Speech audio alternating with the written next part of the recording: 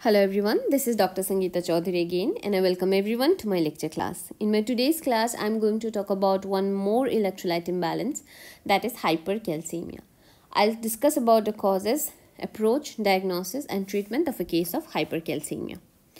So let's see what is hypercalcemia. As per the definition, when the serum concentration of calcium goes above 10.3 mg per deciliter, or else if the concentration of ionized calcium goes above 5.2 mg per deciliter, then it is considered as hypercalcemia. Now, what is the importance of calcium in our body? It is very much important for neuromuscular signaling. It is important for cardiac contractility, secretion of various hormones, and it is an important part of the blood coagulation. So let's see how the calcium balance is maintained in our body. But before that, I want to mention that 99% of our body's calcium remains in the bone and only 1% calcium remains in the extracellular fluid.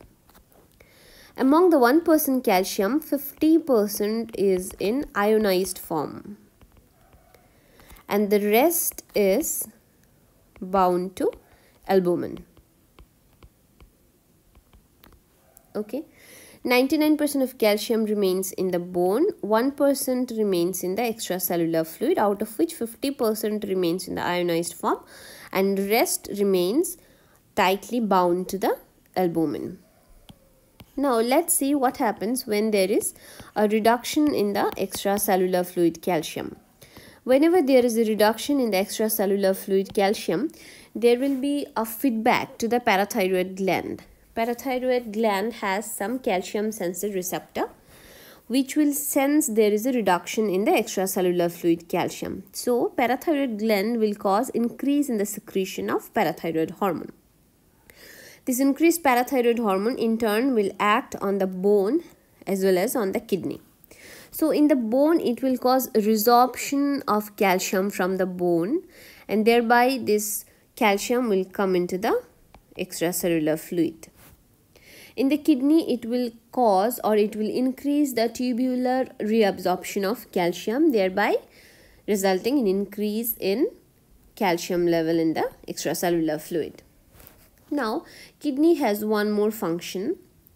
Kidney also result in increased production of 1,25-dihydroxy vitamin D, or which is the active vitamin D, which in turn acts on intestine and results in increased absorption of calcium from the intestine.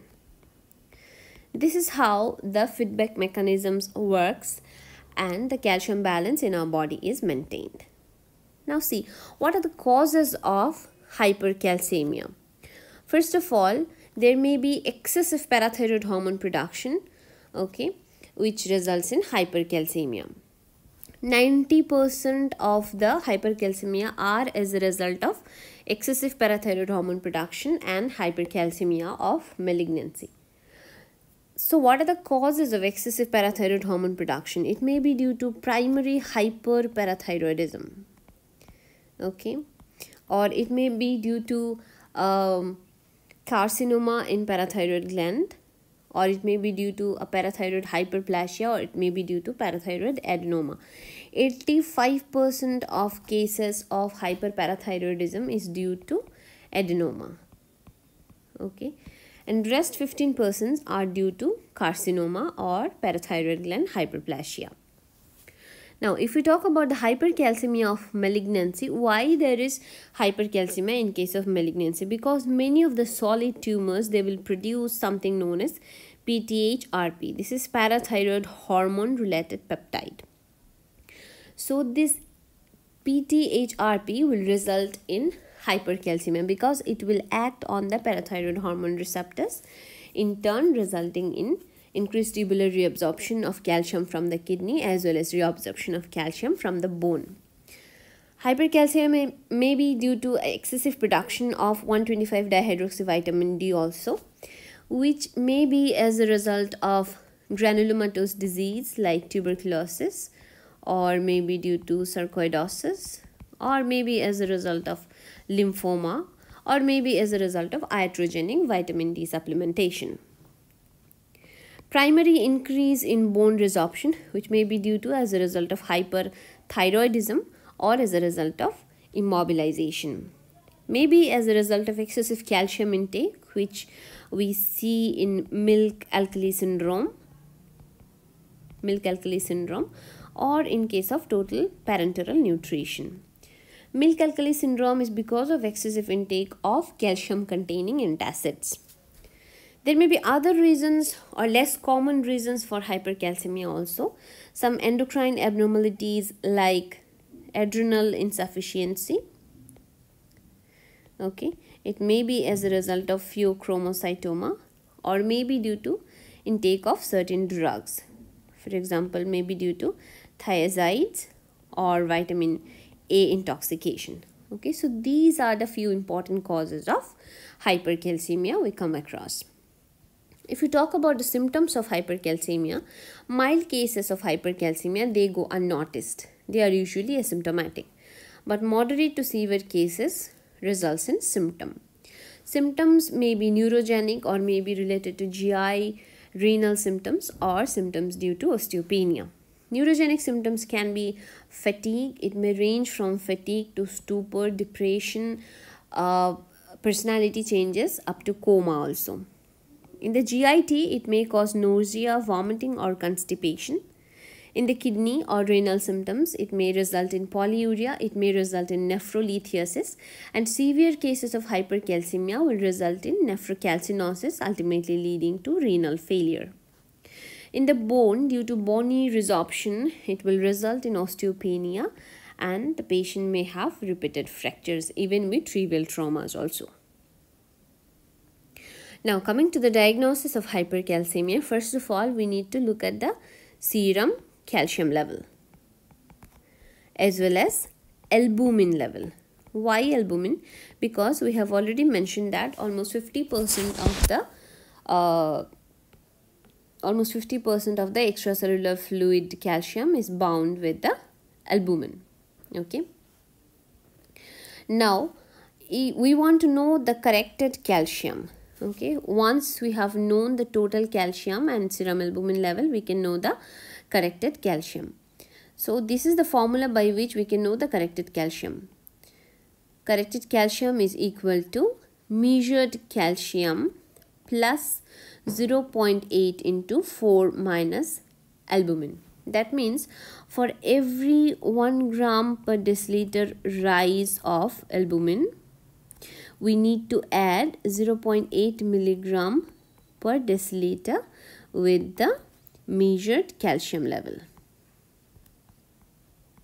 Okay, so this is the formula by which we get corrected calcium level. Then we need to check for the serum intact parathyroid hormone level. Okay, in a scenario where there is hypercalcemia with hypophosphatemia and there is high level of serum intact PTH, that means it is a case of primary hyperparathyroidism. Okay. It may be also a case of familial hypocalciuric hypercalcemia. So, rise in serum calcium, hypophosphatemia and rise in serum parathyroid can have two differential diagnoses. One is hyperparathyroidism, the other one is familial hypocalciuric hypercalcemia. And how do we differentiate? We need to do a sequence analysis for familial hypocalciuric hypercalcemia. It is an autosomal dominant condition where there is mutation in the calcium sensor receptors. It can also be differentiated from primary hyperparathyroidism by estimating the calcium clearance. The calcium clearance will be low in cases of FHH. It may be almost less than 20 milligram per day. We need to measure the serum 125 dihydroxyvitamin D level to see if there is excess level of 125 dihydroxyvitamin D, which may result in hypercalcemia. Serum phosphorus level also very important. In case of primary hyperparathyroidism, the serum phosphate level is low. Okay. But in cases of vitamin D intoxication, if it is a case of vitamin deintoxication, then the phosphate level will be high. So this is how from the serum phosphorus we can differentiate between the primary hyperparathyroidism and vitamin D3 intoxication. Very importantly, we need to look for ECG also. There are certain very important ECG finding in case of hypercalcemia. There may be severe bradycardia, AV nodal block, and very importantly, there will be short QT interval. So these are the few investigations which we'll be doing to find out the actual cause of hypercalcemia. If we talk about the treatment, mild cases does not require an immediate treatment, but if it is a case of severe hypercalcemia presenting with severe symptoms, then immediate management is very much necessary. First of all, we need to administer fluid. Almost 4 to 6 liters of fluid to be administered over 24 hours, which should be followed by administration of maintenance fluid, that is 100 to 150 ml per hour. Because if there is hypovolemia, it will result in decreased excretion of calcium, thereby resulting in increase in hypercalcemia. So fluid administration is very much necessary. But with the fluid administration, if the patient develops volume overload and the hypercalcemia is still persisting, then we can use loop diuretics. Loop diuretics, they prevent the paracellular reabsorption of calcium. Okay, so this is how it can lower the calcium level. Next very important drug is bisphosphonates. Bisphosphonates, they will prevent the bony resorption of calcium. Okay, so we usually be using IV or intravenous bisphosphonates in acute cases. We can use zolindronate, 4 mg of zolindronate to be used or infused over 30 minutes. Pamidronate we can use at a dose of 60 to 90 mg over 2 to 4 hours. It is contraindicated, okay, in case of renal insufficiency. One more drug is calcitonin. We can use calcitonin. It also inhibits bone resorption. It can be used at a dose of 4 to 6 international unit per kg subcutaneously at an interval of 6 to 12 hours. It is not very potent, okay, not very potent in case of hypercalcemia, but it is safer, okay, because it can be used in case of renal insufficiency also. One more option is gallium nitrate. It also prevents a resorption of calcium from bone. It can be used at a dose of 200 mg per meter square per day. It should be used as a continuous infusion for 5 days. It is also to be avoided in cases of renal failure. We can also use glucocorticoids for the treatment of hypercalcemia. Basically, it is used for humoral hypercalcemia of malignancy or in cases of excess 125 dihydroxyvitamin D level.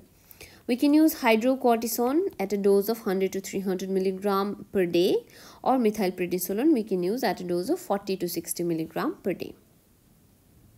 Now ultimately the patient may require dialysis also. Very severe cases of hypercalcemia, or else if the patient is not improving and the patient is also having congestive heart failure or renal failure, in these cases the patient will require immediate dialysis. Now lastly and very importantly, treatment of underlying cause has to be done.